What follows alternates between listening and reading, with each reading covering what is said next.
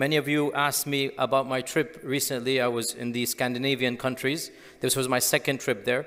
So as you know, I like to observe different Muslim communities, and I think it is important for every community to learn about others, to benefit, to understand the trajectories. Because what I find is that the cultures, the societies, the politics actually influences the problems of the Muslims in their own regions. And every single country has its strengths and weaknesses, and every Muslim minority has its potential and also its threats. And I think it is very beneficial for every Western community in particular to look at what is happening in other countries and to benefit from what they can and to learn from the experiences. So I will summarize, it's just an introduction, I will summarize my own observations of Islam in Scandinavian countries. Now firstly, what are the Scandinavian countries? The Scandinavian countries are Denmark, Norway and Sweden. And these are, generally speaking, one block of culture, one civilization. Obviously, within them, they have differences. But in reality, compared to the other worlds and civilizations, this is basically, you can call it the Norse culture, the Nordic culture, the Vikings. This is that trajectory. And of course, as you're aware, Europe has many subdivisions. And the Vikings were a completely separate history and religion than the bulk of Europe. By the way, before I get to modern Norway, Vikings and Islam, there's another topic one day, inshallah, we'll talk about that. Actually, let me just introduce the concept. Vikings, out of all of the Europeans, they actually had quite a lot of interactions with the Muslim world. And they interacted, we find to this day, every few years, we uncover a new treasure in those lands of Arab and Muslim coins, which indicates they were interacting with civilizations and Muslims. You probably saw, was it 3 years ago, BBC had a massive article about a Nordic princess 1,200 years ago, uncovered with a ring with the name of Allah on it. This is in Sweden. You will find the original still in the Stockholm Museum. You will find it, that you will find the ring. She's a princess, and she's wearing a ring that has the name of Allah on it. This led to a lot of speculation. Was there Islam in Sweden? Fact of the matter is no, but listen to this. Arab civilization, Muslim civilization was looked up to. It was the pinnacle. And so the princesses would wear the jewelry purchased from Arab lands.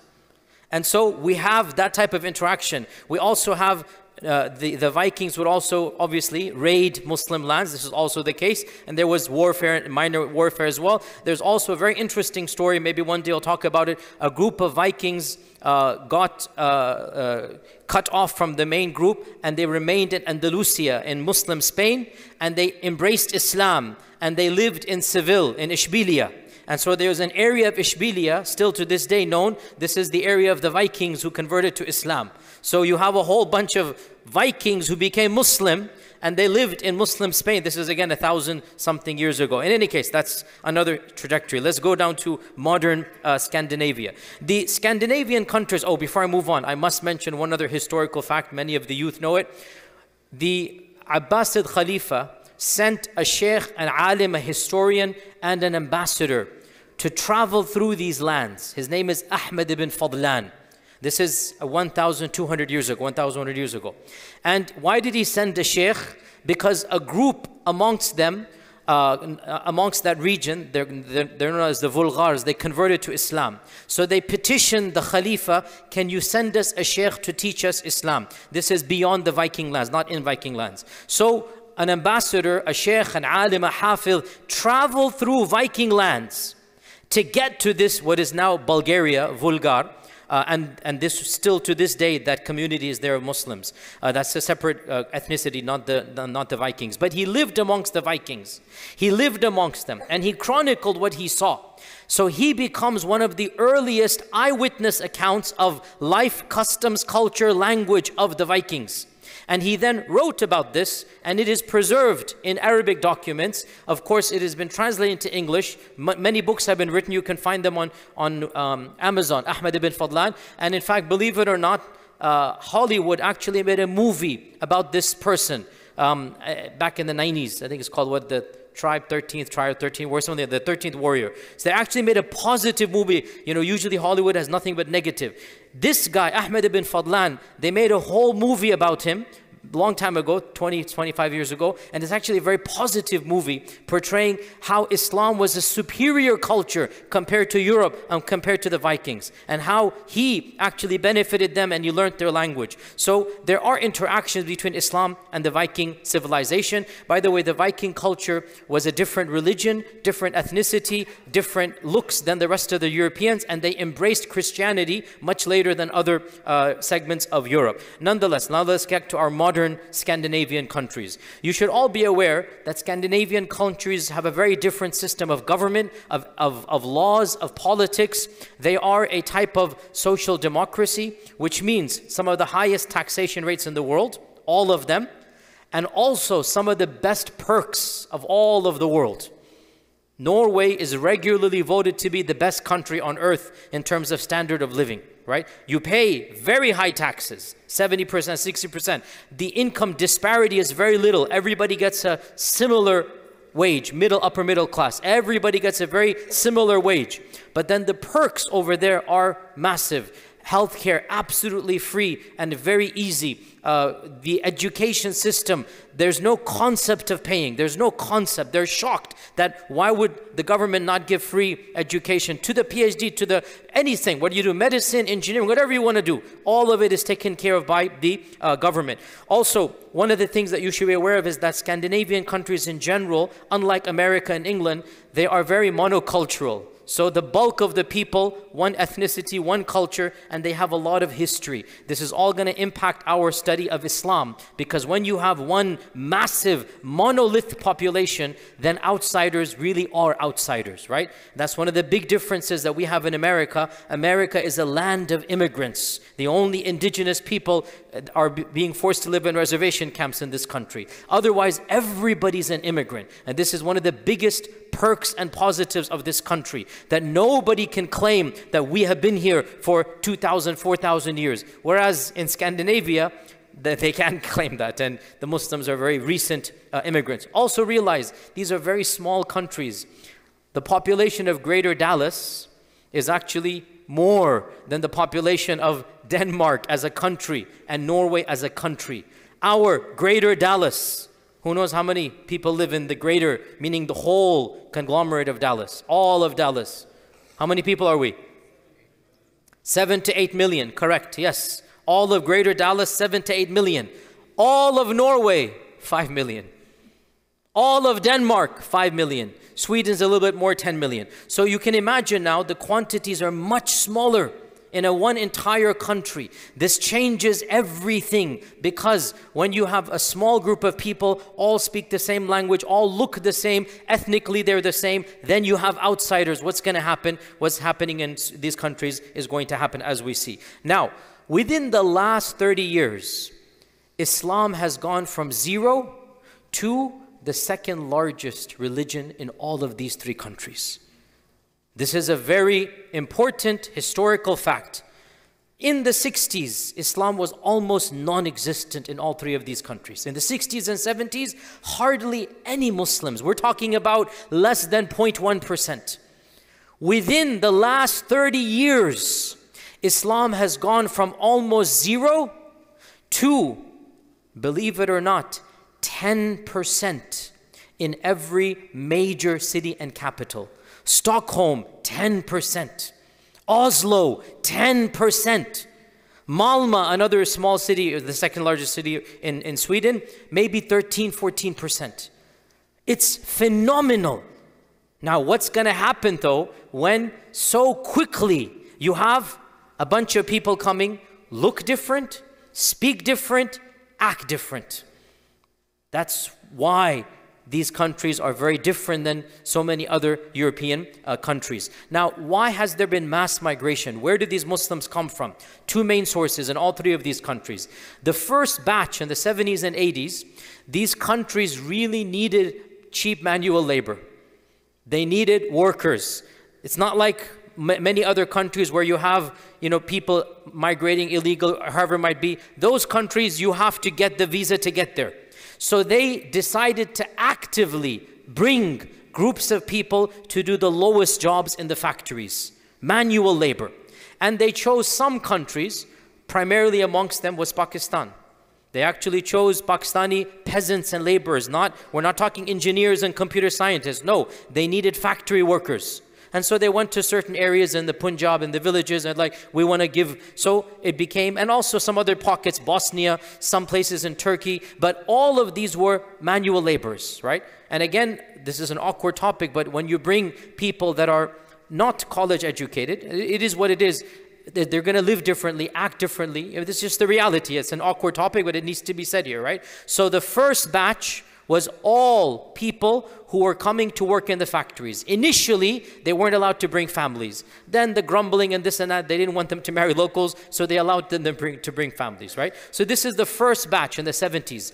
Then in the 80s and then 90s, these three countries decided they needed more people to come. Why? Because their birth rate is amongst the lowest in the world. Their birth rate is amongst the lowest in the world. They need people to come. So they decided that they're going to actively allow refugees from war-torn countries to come. And where were the war-torn countries in the 90s? Which countries in the 90s? Somalia and Afghanistan and Iran as well, that the political refugees came, right? In the 2000s, Iraqis. So one of the largest batch of immigrant Iraqis is in the Scandinavian, these Nordic countries, right? And again, these are all Muslim lands because these are the refugees fleeing, and these countries want fresh blood. They want tiny people to come. And so they brought in tens of thousands of people from these lands, the majority of whom happened to be Muslim. Realize, they didn't actively pursue, we want Muslim. They wanted people. They want people to come and they want their country to thrive. And who's going to come? Because it's really cold, guys. I was there now and it was freezing cold, right? The sun doesn't set in some of these places. You have to realize it's the sun doesn't rise, excuse me, in the winter times. In the northern cities, it's like, perpetual dark and perpetual night. They were telling me that in Ramadan, in some years, there's 22, 23 hours of fasting. Like in some cities, they were saying that the iftar and the suhoor is organized for the same batch of people. They come, they break fast, they pray tarawih, they eat suhoor, they pray fajr, they go home. Literally, one batch, come in, come out, that's it. Because that's how it goes over there. So in some ways, these countries are very difficult to live in. Right? But in other ways, obviously, there are many perks over there. So what has happened? And again, I have to be a bit generic here because there are three separate countries. Each one has slightly different issues. So I'm being a little bit bird's eye. So please, if somebody wants to come and I have many critics, Allah musta'an, they want to nitpick. I'm trying to teach you some broad ideas. I'm not being 100% accurate to all three of them. But generically, what I'm talking about. Unfortunately, what we see, there is a massive divide between the indigenous population and between those that are coming from Muslim backgrounds. And the majority of immigrants are from Muslim backgrounds in all three of these. Because again, of the reasons that I said. And so, because this is a homogeneous culture, one ethnicity, one group, one history, and they all look the same, talk the same, act the same. Anybody who doesn't look like them, and they're all, mashallah, 7 foot tall, blonde hair, blue eye. I'm just kidding, they're not 7 foot, but they're 6'7". Every one of them, they're mashallah, this tall, whatnot. They're all different, and then you have all of us coming along. We stick out like sore thumbs, right? We are totally different from them. So what has happened, this quick, influx of refugees and of immigrants has changed the dynamics. And by changing the dynamics, what has happened? Far-right parties have become extremely popular. Nobody could have predicted because these three countries, all of them were left-leaning in the 70s and 80s. There's an interesting point here. These three countries were the most liberal, the most left-leaning 30, 40 years ago. Now, all three of them, they have some of the most far-right parties becoming mainstream. Some of the most blatant Islamophobia. And that's why there's a reputation, like especially Denmark. You all know Denmark, how many things happen in Denmark. There's this reputation, I'm not saying it's correct, but there's a perception that Islamophobia is the worst in these countries, maybe only after France. And perhaps there's an element of truth, but there's also obviously a bit of an exaggeration. Another thing we need to understand is that these countries, their role of the government is not like America. The people expect their government to be involved at every level. We call it a nanny state. the nanny, they take care of you, right? Which means the government is expected to monitor what you say. It is expected to physically enact laws that protect their culture. Unlike America, we have the First Amendment.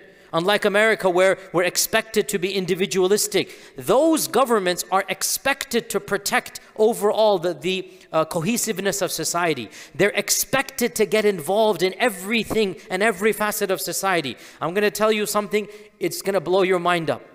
The government actually takes charge of all religious institutions. Any religion can come and open their temple, their mosque, their synagogue, and write down who comes, and the government will pay depending on the number of musallin, the number of synagogue, temple, worship. The government will fund your center of worship. Anybody. In Norway, you can declare, I'm a member of this church. And when you declare, the church will get, I don't know how much, maybe $200 a month or something. Do the math. If you have 1,000 people coming, right? The government will pay the masjid monthly, 30, 40, 50,000. Where's the Epic board members? This is why there's no fundraising over there. There's no fundraising. But every person has to declare only one masjid. They cannot go 3, 4, 5 masjids, right? One temple, one church, and you register. So the musallin are registered, and every masjid is eager that you come to our masjid, because by coming, can you imagine if Epic started doing that? Collecting your information, and you have to register, and then the government is going to give us funding. This is how it works over in Norway, at least. In other countries, there's other funding, but in Norway in particular, you are literally, to this day, the masjids of Norway are funded by the Norwegian government, not just the masjids, any temple. Now, you will say, MashaAllah, Tabarakallah, but what happens when others fund? Control. Control. Because, you know the golden rule? Azhar Bhai, you know the golden rule? He who has the gold gets to make the rules. That's the capitalist golden rule. He who has the gold gets to make the rules. When Norway is going to give money to the masjid, Norway now has the right to dictate. And previously they didn't care about dictating any church, temple, but things have changed. And so all of a sudden, what is happening now? If you want money from us, you cannot preach anything against our values. Now, what is against our values? Morality, sexuality, even hijab and segregation. Because this is against the values. These countries have banned the burqa, they've banned the niqab, right? It's fined to wear the niqab, over this not allowed. So it's a huge crisis now, because the culture, firstly, the Muslims themselves, generally speaking, compared to us, socioeconomically, they're not like us. Understand why? Where did they come from, right? Socioeconomically, they're not like us. They're working different types of jobs. Secondly, well, the taxation is so high. Thirdly, they're not accustomed to the culture of giving. They're accustomed to the culture of receiving. So fundraisers like we do are almost unheard of. They're not used to it. So now the government has pretty much control. And this is now one of the biggest crises that they were facing. They were trying to get my advice, like, I've never expected this type of problem. We thank Allah, no matter how difficult our fundraisers are, we thank Allah that because of that we have independence. Nobody can tell us what to say, right? Let me tell you a very sad thing that is happening right now. So in Sweden, I told you this nanny state. In Sweden, what you can do, any community can come together and say, we have 30, 40, 50 kids, we're going to have a school. The government will build the school, pay for it, pay the teachers. Every community can build its own school. I mean, obviously you have conditions, but basically you come together, you have the conditions, and the government will finance your school for you. So throughout the 90s, 2000s, Muslims came together. The government funded, I don't know, 30, 40, 50 schools. The government funded it. Sadly, every one of them has been shut down in the last year. Every one of them. There is no Islamic school in Sweden, or forget Islam, Muslim school anymore. Why?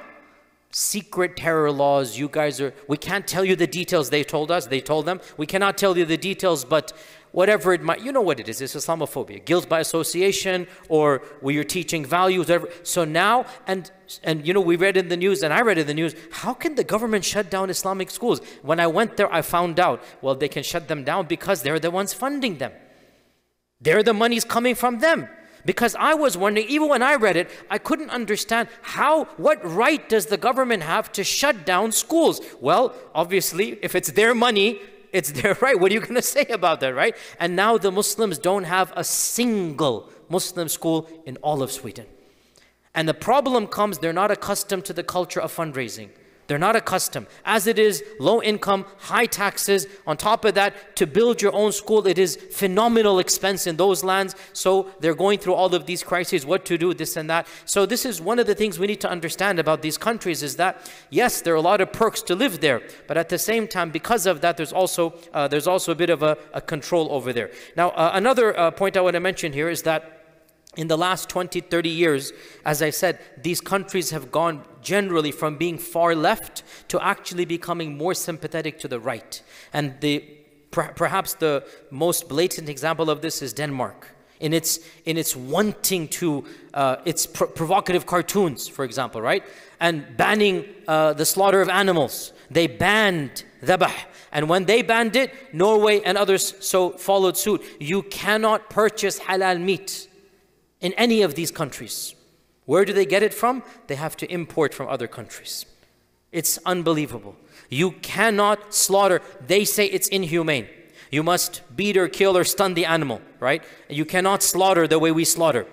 And again, all of this is happening for the last 10 years. All of this is new that's happening here. So they have to import their halal meat, which is why it's super expensive to have halal meat over there.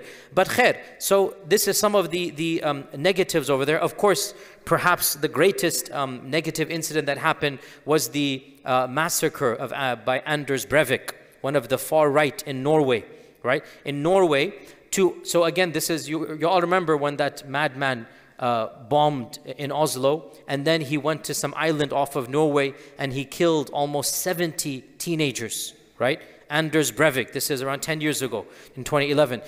This is a very key symptom of the rise of the far right.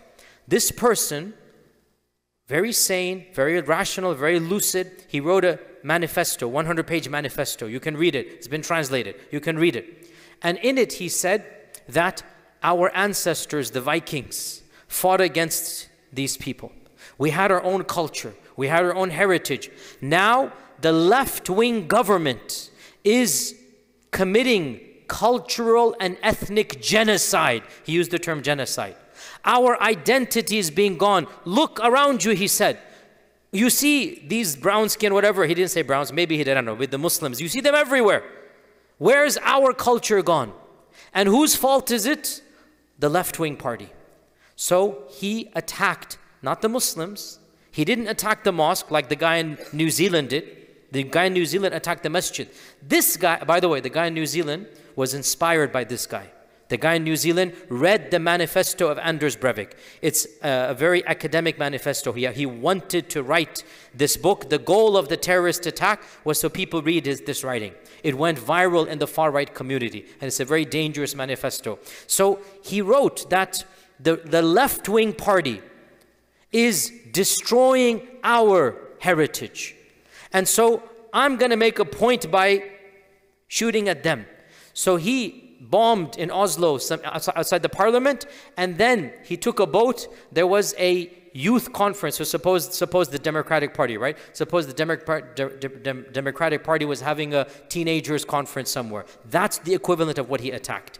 He wanted to give the shock and awe message of killing children. These are teenagers, not even adults. There was no armed police over there. There was nothing. That's why for an hour and a half, he was armed to the teeth. He went through the whole woods just killing children. These are 15, 14, 17 years old. So tragic. Majority of them were obviously not even Muslim, maybe one or two are Muslim, but the majority of them were just, you know, people of society. They're the part of that Democratic Party, the Socialist Party. And his goal was to send the message that this party is betraying who we are. Now, Allah subhanahu wa ta'ala works in ways beyond. This incident was actually one of the biggest causes of the backlash against the far right. This incident, believe it or not, calmed many people down. That actually this rhetoric is going too far. And it actually helped some common sense and bringing about a sense of, you know, unity. And because Muslims didn't do it. If you remember, when it began, everybody saying Muslims, Muslims. Turned out to be a far right, you know, local person that did it, right? So this incident actually caused Norway to be slightly different than Denmark. And it helped curb Islamophobia in Norway to a certain extent. But Denmark and then Sweden have gone the exact opposite way. Sweden was one of the most welcoming of refugees because they genuinely had those notions of the 70s. We're one world, we're one together, we want to have everybody different. Then when all of these last 20, 30 years have happened, now it looks like Sweden is beginning to regret, what did we do now? And so they're curbing and they're forcing, you have to become like our culture. They're kind of putting all of these laws in place. But the good news is that, alhamdulillah, the Muslim community is now maturing up. As you can understand, and I don't want to be critical of other Muslim communities that I go to, but generically speaking, one of the problems of Western Islam, Western Muslims, one of the biggest problems, and especially in these countries, is the division that exists amongst the Muslims themselves. You have to understand, this is first generation immigrants. Can you imagine the people who migrated from villages in Punjab and from villages in Ethiopia? Those people are now here in one country. What do they have in common? Nothing. They have nothing in common. So ethnically, the divisions there are much more pronounced than in America. You have the Pakistani masjid, you have the Ethiopian masjid, you have the Turkish masjid, you have the Bosnian masjid. So ethnically big divisions. And they can't even communicate in their mother languages. And many of them are struggling, even they're learning the language of the people. Very complicated language, as you know, but alhamdulillah, they're now learning it. Iraqis, they've just come 10 years ago. Afghans have come right now. They're not gonna, what language are they going to speak with anybody? So actually, we say Oslo is 10% Muslim, Stockholm is 10% Muslim. Yes, it is. 10% of the city is Muslim, but they're not united. Ethnically, massive divisions. And then, one of the worst problems of the whole world within our ummah, sectarian divisions. And you know, I have been a very vocal critic. The same sectarian differences back home have now been imported. And you have, believe it or not, while there's so much Islamophobia, the Barelvi Masjid there, the Deobandi Masjid there, the Tablighi Masjid there, the Ahl Hadith Masjid there. Can you believe? And this is the reality, right? And you laugh at this, but I'm telling you, what do you expect is going to happen now, right? But this is the elder generation. When I went, alhamdulillah, massive crowds coming, the new generation is coming, diverse people are coming, and inshallah ta'ala, the new born and raised. This is now going to end on a positive note. Those that have been born and raised in those lands, their vision is changing. And they have a sense of identity. Alhamdulillah, when I went to Norway in Oslo, they're building the largest community center modeled after Epic. They literally said, we're modeling it after Epic. And they want to have, by the way, every city I went to, they were so happy at Epic's vision, Epic's masjid, Epic 2.0, every city. Alhamdulillah, we are, alhamdulillah, I was told to give salams to all of you and to our shuyukh and everything. So alhamdulillah, they're monitoring us. But in Norway, $7, $8, $9 million project funded by themselves and the Muslim communities around the world. Not funded by the government. They're not going to take money from the government. They're seeing now what's happening. And I visited, I taught the class that I did, the seerah class I did, I taught it in their center. MashaAllah, 400 or 500 people packed to the audience. They're building a massive structure for them, a massive structure from ground up. No government control, independent. So alhamdulillah, now we are seeing a resurgence. The youth are coming to Islam. The Islamic identity is very strong amongst the youth. And they recognize that they have a role to play here. And of course, they're born and raised there. They speak the language fluently. So alhamdulillah, my humble assessment is that their struggles are very different than ours, and in some ways they have it more difficult, but in some ways they have it easier, because these cities are much smaller than Dallas and whatnot. Stockholm is less than 1 million, right? And in Stockholm, if you have 10% Muslim, I was in the city of Malmö. Malmö is spelled with an O, but it's pronounced Malmö. And they said that if the Swedish population maintains its negative and the Muslim population maintains, Muslims have, mashallah, the average of what, 5, 6, 7 kids, right? The average, mashallah, that's a secret weapon, I say. That the prediction is, this is the halal secret weapon, guys, huh? So don't nobody take the video and miss it. Halal secret weapon. It's not our fault we have more kids, guys. You want to do whatever you want to do. It's all halal, alhamdulillah. So if the projection continues, I was told by one of the local counselors there that within 1 generation, it is very likely that this city will almost be half Muslim. Because this city is just not there. The locals are not reproducing. It's not our fault. I mean, it's not, I don't know why they're getting irritated at us. It's not our fault we're having kids, right? So it's not even, so the point is, what's going to happen to the majority? Now, finish off on this negative note. You know, the Swedish Quran burning. You're hearing this happening, right? I passed by the place where the guy did it. And he did it in a district of Malmö that is 90% Muslim. Everywhere you see hijabis and thobes and beer, the whole city, you're like, where am I? Every falafel shop, you know, is over there. Every shawarma, everything is over there. And you're like, am I in Sweden or I'm in Baghdad or Damascus? Where am I? The entire, subdivision is Muslim. So what's going to happen? This far right guy is going to say, what's going on here? Right? And so he literally stood smack in the middle. They showed me, I saw the video footage a few weeks or months ago. They showed me that exact location. It's literally in front of all the, apartment complexes of the Muslim community there. He wants to provoke. What's going to happen? And again, it's awkward to say this, but what do you think is going to happen? These are teenagers that are coming from war zones. These are actual Afghans that have seen blood. Actual Iraqis that have seen the invasions. What do you think they're going to do when this person comes and burns the Quran in front of them?